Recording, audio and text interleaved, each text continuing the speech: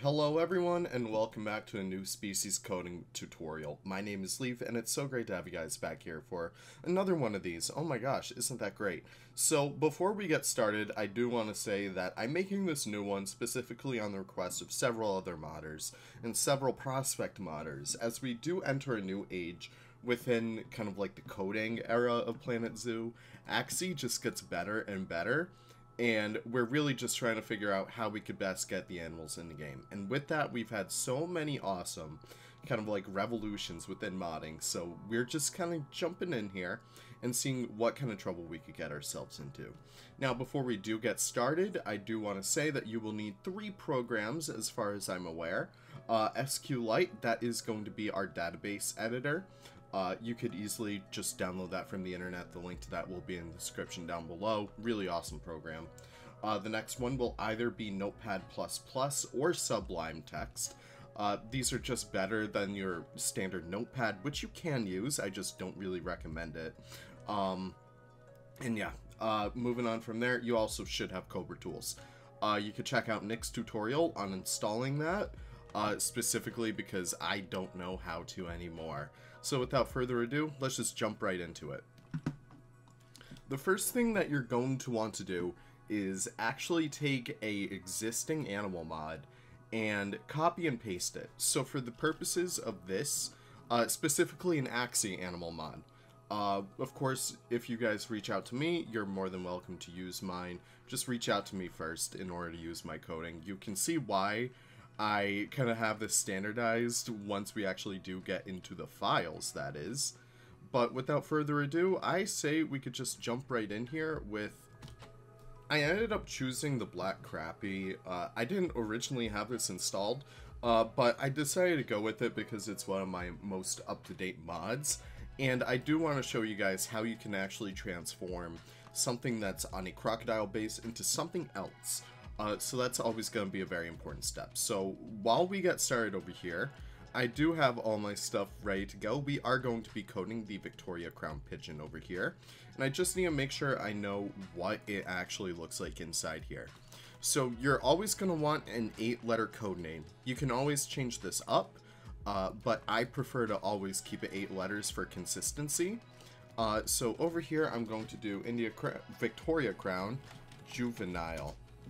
And I'm just going to rename my animal files right away, just to make sure I know what I'm working with. So with all that being said, I'm going to open up my OVL data folder again. And there I go with like all my settings. So I'm going to go over here. I have 2 of them because I've been modding Jurassic World Evolution 2 a lot. So I'm going to take that same code name, and you can't forget about this. So if you do want to, you could always create a little kind of like notepad over here. And I'm just going to change this one right over here. And keep this over here. So change crap white, I think it was, or black, I forget. But you're going to change one to the other. And I'm just realizing that is inverse. You guys could tell it's been a while since I've been doing this jazz. So right off the bat, I will suggest that you guys do your lock files right away. It really helps with organization within the coding process, and you can see right over here, I have them all ready to go. And there's a lot of specific things that you guys can actually get accustomed to in here. You have various different aspects of the game, such as color morphs. Because this one will not have an albino, I just have it as blue plumage. You have a lot of different small things in here. You have average life expectancy, size, weight, continents, that's where like the continents that it's from. Keep in mind that does not correlate with inside the game. This is purely text. We'll actually show you how to change that once we actually get in there. Description, you have that all in there. The families, genuses, orders, and classes. This one's a little bit funky. So if you don't see one, such as, let's just say there's a family leaf, you could just copy paste the one that's already in there and change that to say leaf, and then change that one in there to say leaf.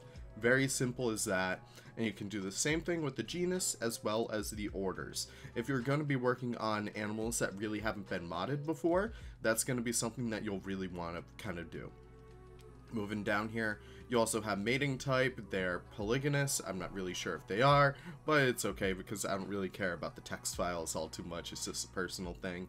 Scientific name, you just copy paste that. Really simple as that. You have social needs, you have reproduction needs, all this stuff. This is all purely text, so it doesn't really affect the mechanics of the game all too much. So I just wanted to show you guys that. Now we will go over here and plop this right over here to English United States, and you could edit that right inside the folder as well if you are so inclined to. But what we're going to do is actually go back up here to the top file, and we're actually going to go over here to copy lock. This is a wonderful little program made by Hexabit. I can't thank him enough for this because this has saved my butt so many times.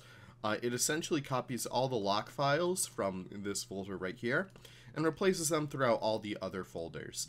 Keep in mind that Planet Zoo does have several languages, so if you guys do want to get them translated, please contact Bongo Hardwood as a way to really make sure that you're able to do that, as well as translate for other people's mods.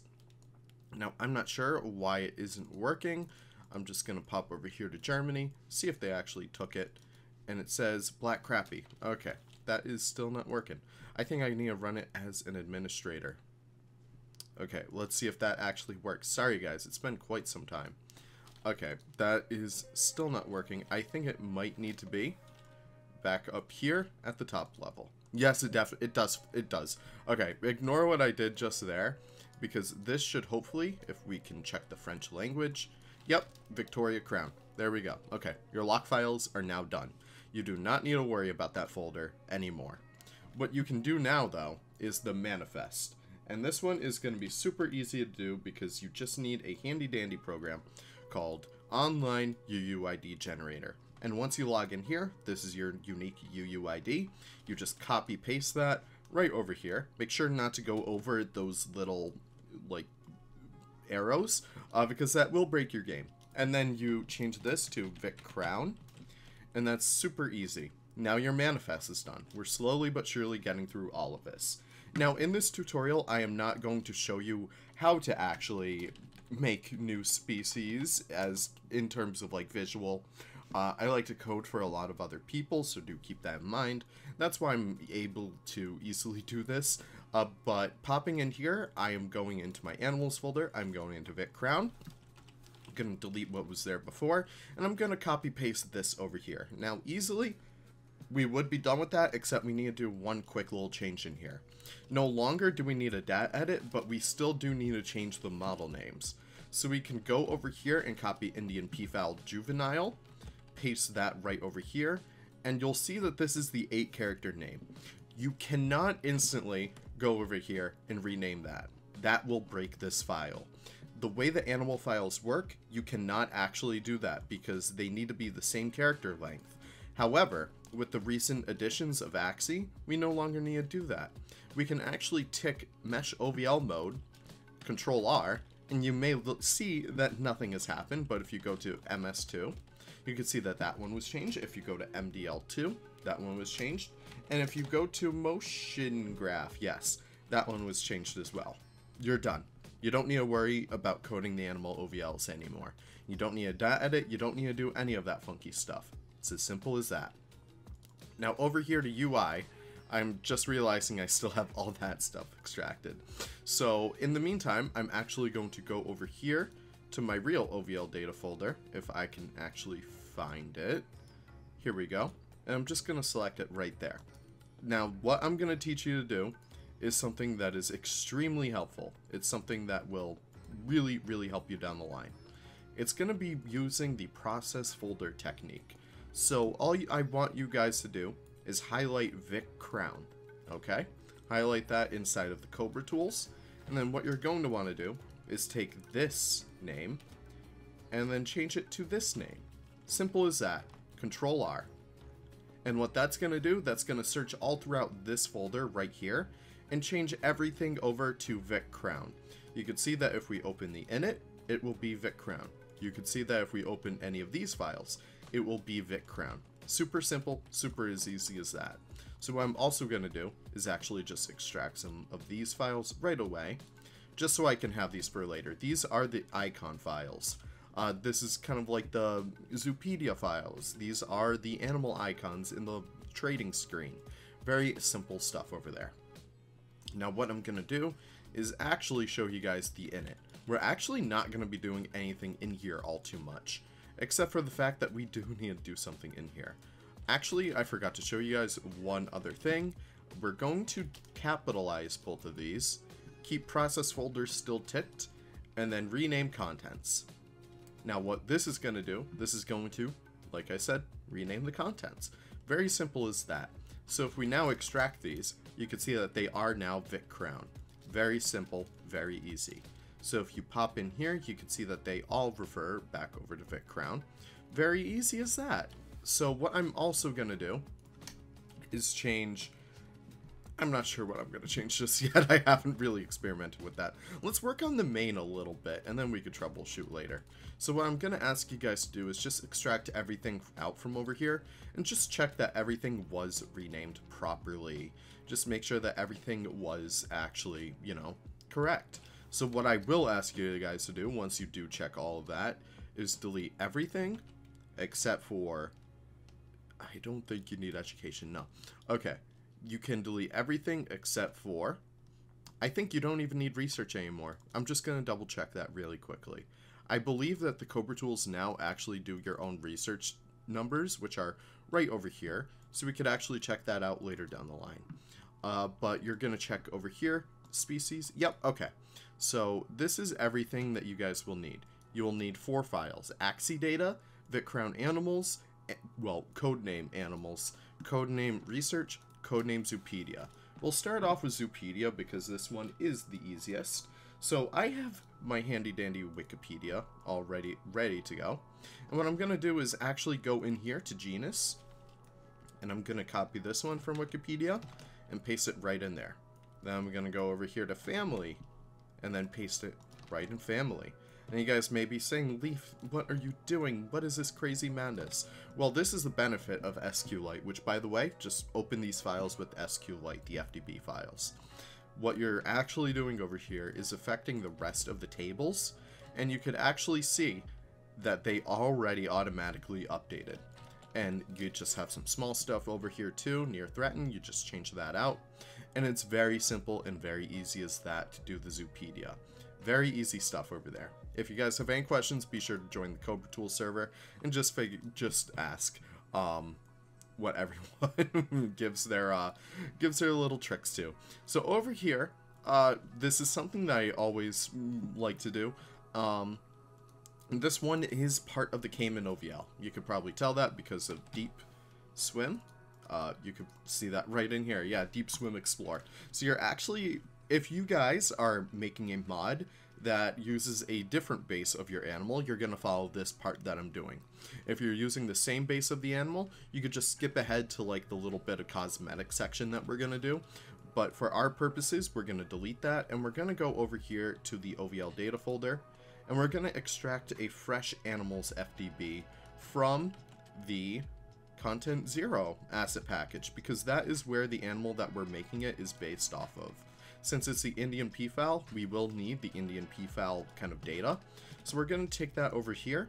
We're going to rename that Vic Crown, and we're going to open that one up. So what we're going to do over here is I'm actually going to go into my scripts, and here we go. This piece of little awesomeness is actually on the modding server. So if you guys do want this, please go over there to modding resources under the Planet Zoo tab to get this. So what I'm going to do is change Barbarossa to Indian P file, and I'm going to copy all these tables. And what I'm going to do over here is just make sure that we have everything in here. So what I'm going to do is go over here to open SQLite and editor, and we're just going to paste that in there. And what this is going to do is delete everything that doesn't say Indian P file from the rest of the FDB. So I'm going to run that with the little play button over there. You could also click F9. And what that essentially does is go through every single one of these files, except for animal definitions.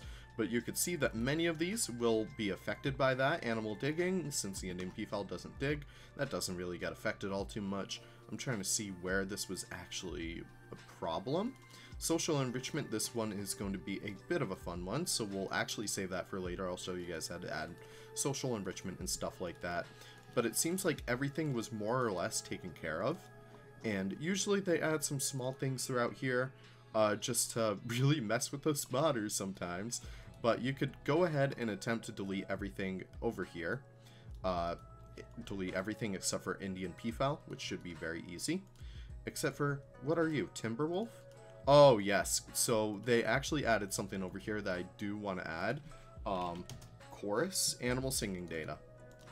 I'm just going to change that to Indian peafowl so that they actually vocalize with each other. And that way, and if you saw that that was red, that is because that was being used by another cell. My scripts really aren't up to date for the animal chorus behavior, but I think that was actually good because it reminded me to do that. So over here, we now have Indian peafowl all the way through. So what I want to do is go over here and change all of these to Vic Crown. What this is going to do is essentially allow us to put in our prefabs and stuff like that. That's why they're the prefabs up there.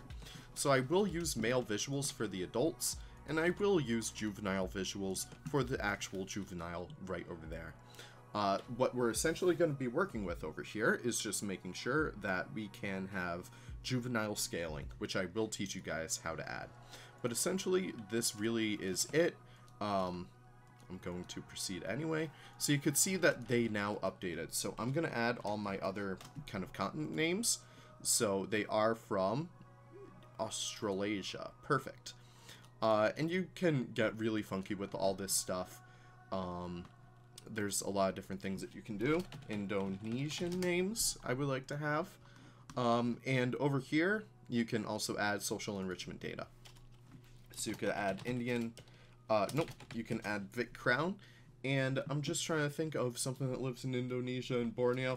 Proboscis monkey. So you could add that for 0.2.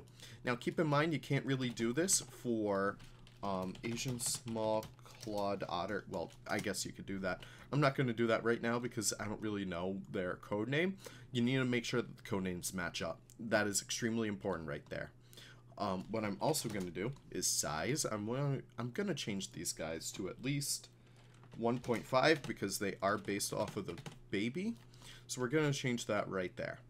And what we're going to do right next is just make sure that everything else kind of matches up. If you guys want to make it a walkthrough animal, you can go over here to escape data, and you just change all these to 0. That way they won't cause any issues for your guests. But essentially that is it for our little main folder, except for the ACSE data, which we're going to do right now.